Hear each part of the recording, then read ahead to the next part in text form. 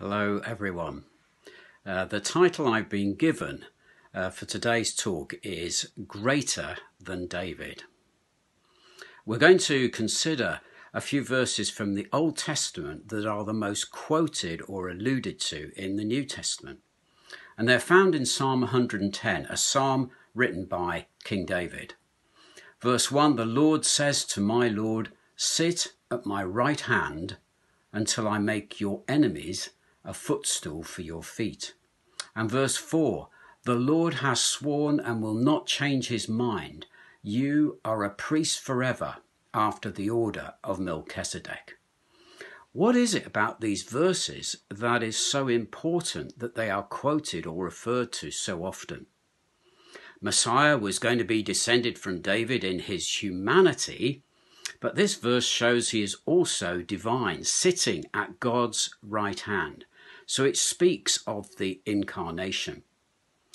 That first word, Lord, is in capital letters, and in the Old Testament that always refers to Yahweh.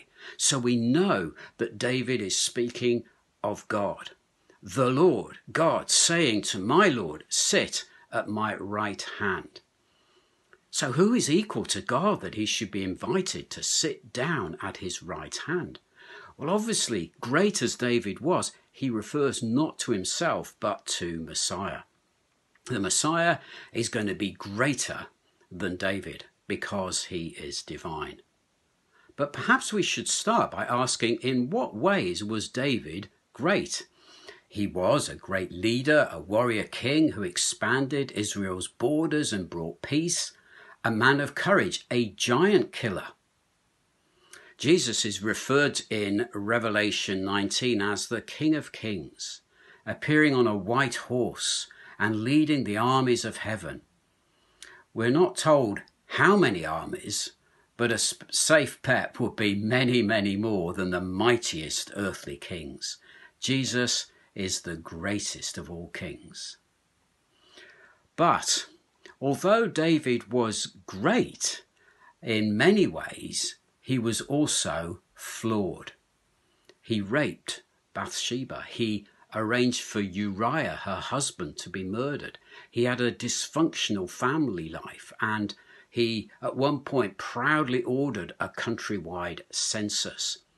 Yet despite his many failings, he was a man of mercy. He could have killed Saul, his enemy, on at least 2 occasions, but chose mercy. He showed kindness to Mephibosheth when other kings would kill the descendants of a previous ruler. He forgave Shimei, who cursed him, and he was repentant of his failings when they were pointed out to him and asked God for forgiveness. And so we read in Acts 13:22, David described as a man after God's own heart, because he hated sin and yet was gracious to forgive the sin in others. Well, who does that remind you of? Of course, unlike King David, Jesus never sinned. Jesus asked the Pharisees a question, which of you convicts me of sin? As someone observed, it was not their failure to answer his question that was so significant, but the fact he dared to ask it at all. It was absolutely necessary for him to be without sin, to be the spotless substitutionary sacrifice for us. Jesus loved righteousness and hated lawlessness, but loved mercy. And on the cross he cried, Father, forgive them. They know not what they're doing. Sinless, but merciful to sinners. He is greater than David because he sits down at God's right hand. And that puts Jesus in a different league completely. It is saying he is equal with God. David and all of us would fall down before God.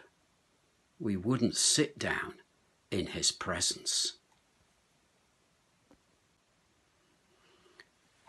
So Jesus is greater than David in his kingship, but he's also greater than David because he is a priest.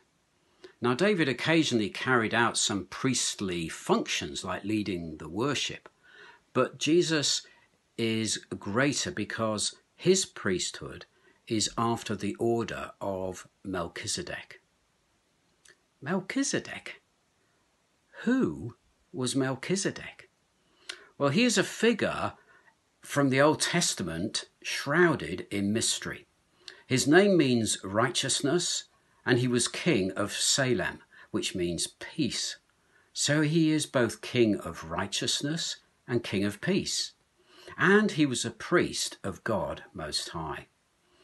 He is someone who resembles Christ and points us towards him. He only has one appearance, and it's in Genesis 14, and then he disappears. And this enigmatic, puzzling, where did he come from? Where did he go to?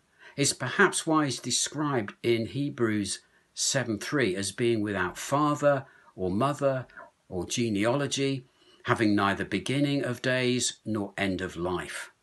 Therefore, because Jesus' priesthood is after the order of Melchizedek, he, Jesus, is a priest forever, but by the power of an indestructible life.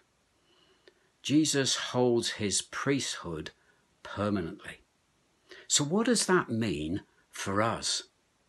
Well, Hebrews 7 and verse 25 tells us, consequently, he is able for all time to save those who draw near to God through him, since he always lives to make intercession for them.